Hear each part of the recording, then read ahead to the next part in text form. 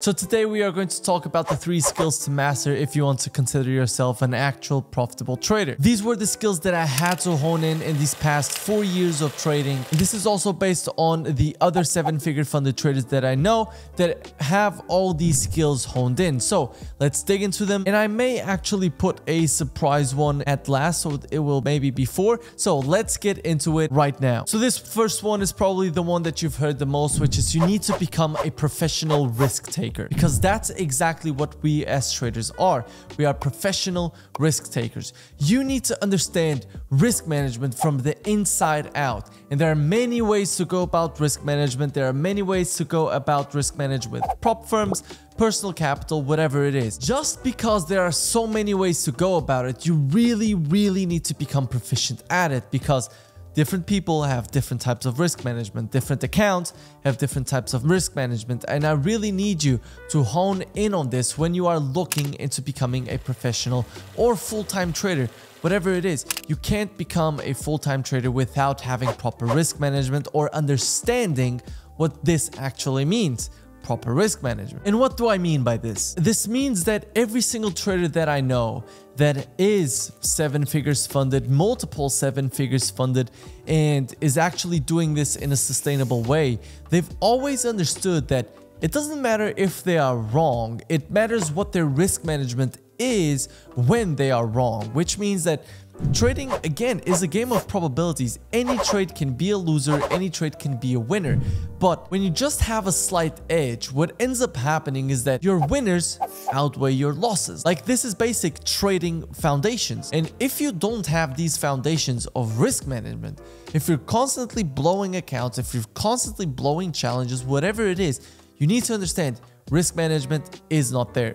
Which takes me to my next point. And the next point is discipline. Because what does it matter if you are good at managing risk when you are then not being able to stick to that risk management? So again, why do people go on these big losing streaks? Why do people use the martingale strategy where you are risking 1, 2, 3, 4% and then you are risking 5%?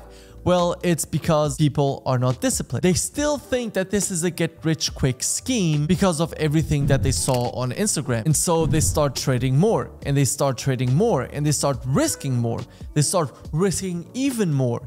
And that's when the spiral goes, when people are blowing the challenges, blowing the live accounts, doing whatever it is. So if you are not disciplined, you could seriously just have the best strategy in the world and still not be profitable because of lack of discipline. And that is something that people simply don't understand. They think that, oh, if I have this strategy, if I finally know why ICT does what he does, then I'll be profitable. Not really, because I can give you the most mechanical strategy that some people will still mess up because they are not disciplined. And yeah, I've made videos on the strategy that I use. Let's talk about the ICT daily bias. I've made videos on the risk management approach that I take. We are going to talk about risk management, and I think various traders should take various different risk management approaches, and still people will fail because of the lack of discipline. And so again, this is one of the most crucial things that you can apply in your trading: discipline and being able to stick to your rules. Because as I said in the previous video, in trading, you do your own rules, which is the biggest blessing and the biggest curse at the same time, because you don't only have to put the rules on, you actually have to follow through with them. But this takes me to my last point, which is continuous learning. Okay, don't worry, I'll still put an extra point at the end of this video. But first, we need to talk about continuous learning, which is the fact that it doesn't matter how many times I tell you use proper risk management. It doesn't matter how many times I tell you be disciplined, because some of you will still not be disciplined, or you will. Some of you may use certain tactics that I've told you, but then there will eventually be a step back that you will face. And this is where I need you to continue learning. And the reason for that is because think about how many people have, for example, watched ICT's courses on YouTube. It's a lot of people, yet many of them still say that he's a fraud and are not profitable with them. And why is that? Well, because people stop learning, in my opinion. In the beginning, I took the mechanical approach of, okay, I have liquidity that is swept in line with my bias, and I take a trade on a fair value gap. But there are many times that I didn't know why the trade was wrong, so to say. And now that I look back after almost 1 year of learning ICT, and I'm like, oh, this is why. Maybe there was an inversion fair value gap or whatever it is, these more complicated concepts that he ends up teaching. But to me, it's all about the live market experience, because I genuinely think that people that are 6 months into their trading career are not really going to be profitable, so to say, because it takes time, it takes experience, it takes watching the market, learning from the market, taking the losses, taking the profits, whatever it is. All that needs to happen for you to see so much price action that you then develop this instinct that tells you what is going to happen in the market. This does not mean that it is going to be always profitable.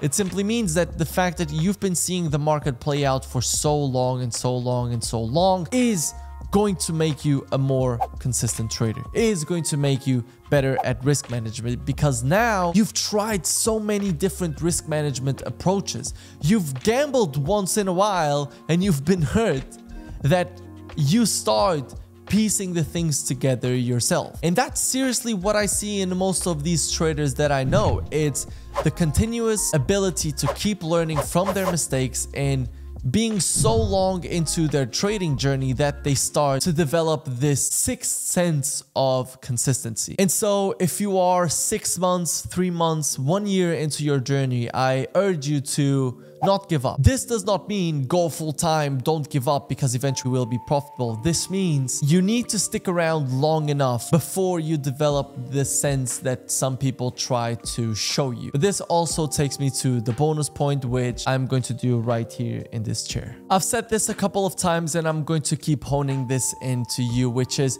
you need to develop this FU approach to trading, to prop firms, to whatever it is, because you will have setbacks. You will have people telling you that you're doing something wrong. You will have doubts. Even I, to this day, still have doubts sometimes. But having the FU approach really helps. And the way that I would do this again would be, well, not really tell my friends, family members, whatever, before I have results what I'm doing, because that will force other people's beliefs onto you. I would try to avoid social media the most possible. I would maybe follow like 5 to 10 people at max and make sure that they are not lifestyle influencers that are telling you that they are going to flip $100 into 1 million. And again, I would also encourage you to, in order to be here as long as possible, also keep a job for as long as possible. Don't look at it in a bad way. Once again, I've honed this a million times, and it's simply because, man, trading like this takes a hit on you for 2-3 years until it maybe starts clicking. And so I really urge you to, once again, have this in the forefront of your mind if you want to become a successful trader, because if you really listen closely to the things that I've said, even in this last point, I think you will take some valuable insights in terms of how to approach it. So I hope you guys enjoyed. Make sure that you let me know that you are still here with this emoji right here. And I thank you all for being here, and I will see you next week. Bye.